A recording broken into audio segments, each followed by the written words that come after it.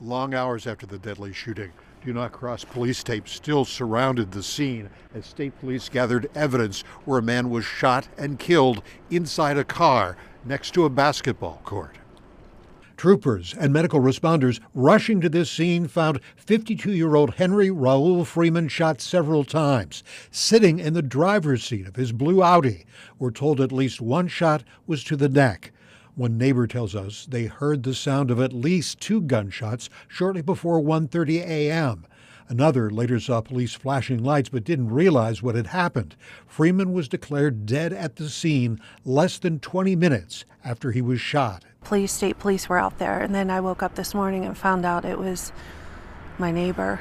The lot where the Audi was parked is just above the Library Street basketball court and right across the street from the apartment house where Freeman lived upstairs.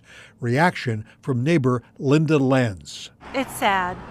I feel awful because he would always knock on my door to see if he has a package. The Pennsylvania State Police Troop B Major Case Team kept scouring the scene, gathering evidence for more than 10 hours.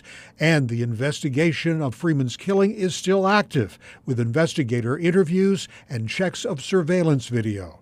We're told there was at least one witness, an acquaintance of the victim.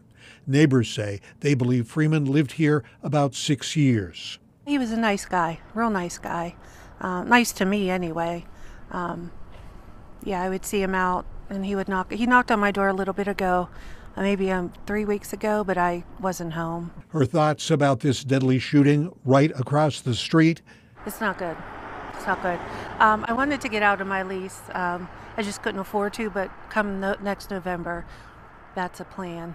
Yeah. Investigators' attention appeared focused on the inside of the car.